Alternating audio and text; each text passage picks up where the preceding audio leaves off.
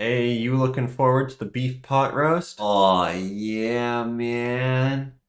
You know I'm always up for a good pot roast, if you get what I'm saying. All right, I'll let you know when we're ready.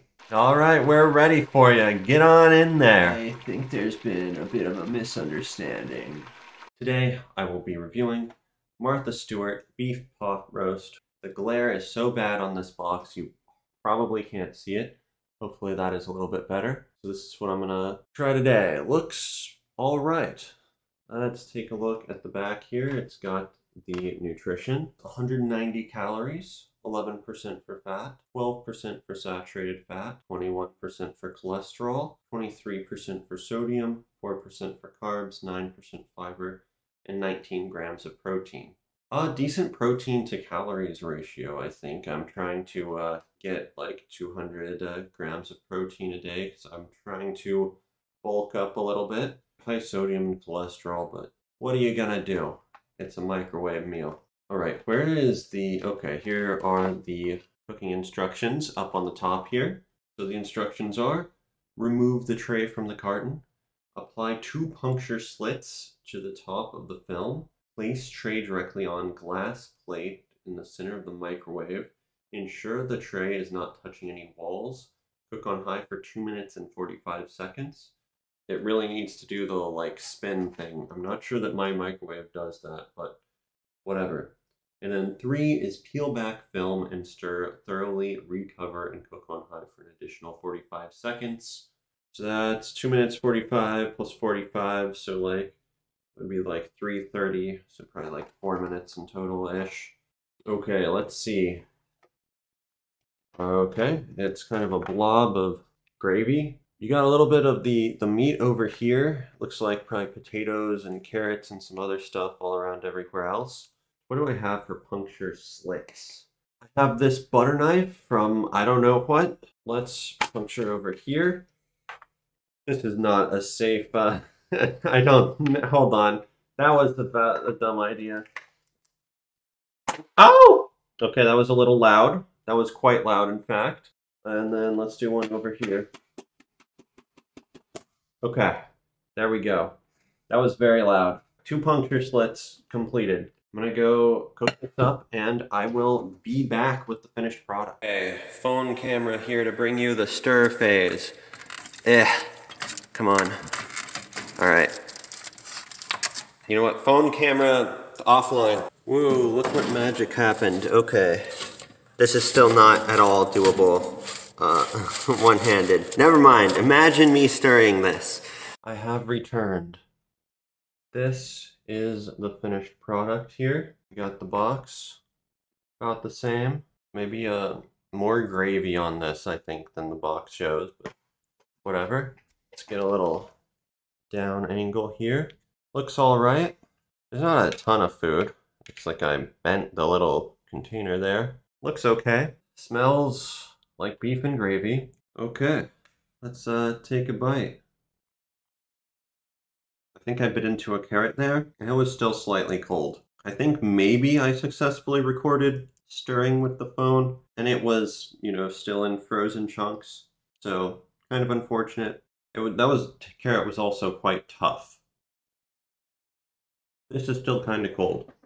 Did I not cook it for long enough? Oh, I definitely cooked it for the right amount of time. Maybe my microwave is too weak for this or something. But it is a little cold. Take that into account when you're cooking it. It is very chewy. I don't really like that. The flavor is okay. It's unique. It definitely has like a hint of citrus, which adds a little something funky to it. It's also got like olives and stuff in there, which add their own flavor. So it all sort of mixes together. And it's quite a unique and interesting blend. The beef tastes fine. It is just a little chewy. The carrots are like fairly tough. They're not like raw uncooked carrots, but they're not, they take some effort to chew through. Overall, it's just okay. I like the taste. All the different like olives and dates and orange flavor and everything comes together in a interesting way. Wait, are these potatoes or are these something else? Hold on, these don't actually, these have a, now that I'm trying them on their own, these guys have a weird consistency and they don't taste like potatoes. I thought they were potatoes. These are definitely not potatoes. Maybe that's the weird thing. Maybe those are dates? That's probably the big issue here. I don't really like dates. I think the carrots may have been slandered because I thought that was the carrots, but yeah, they're fibrous, a little tough to chew through. Not like that tough. And they taste, I don't know, they have a unique taste, kind of like other sort of root vegetables, sort of similar-ish to carrots, maybe. Not like root vegetables like potatoes, though. They are not potatoes. They are just masquerading as potatoes. I think I've had enough to give it my rating. I'm going to give it a 5 out of 10. I don't want to say it's bad, but I don't want to say it's good either. The taste is nice. The taste is interesting and unique. You know, it's not boring. It's got something to it. It's got a little like citrus mix with like various different vegetables. It comes out tasting interesting at least. But it's cold, which might be an issue on my end, so that might not be fair. But I did cook it for the instructed amount of time. Maybe I need to just cook it more. A lot of the stuff is kind of tough and chewy as well, which might be a result of it still being cold. And that really lowers it. I'm not really, there's a lot of like dates that make up a lot of the dish, and I'm not really feeling them. That pulls it down as well. I think there could be something special here, but it just didn't really come together when I made it. So 5 out of 10. It's kind of interesting, but it really isn't very good. Thank you for watching. See ya. Welcome to the outro, my dudes. Be sure to like, comment, and subscribe. In this outro, I'm changing the review because something happened. So I had the meal yesterday afternoon, evening-ish, and that night I had a lot of issues. Now I do have a modified digestive system with no colon. So most people probably won't suffer from this, but I have a lot of issue with like fiber or things that are in large solid chunks. Maybe I think I have issues. Anyway, I got up last night in a lot of pain and had to keep going to the bathroom, and it was very painful and unpleasant.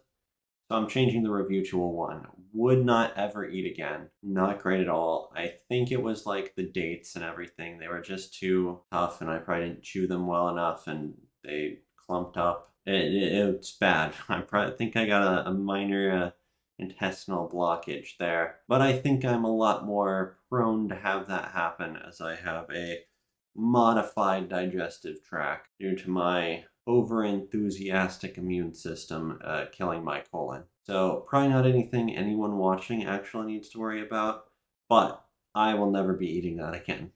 Thank you for watching. See ya.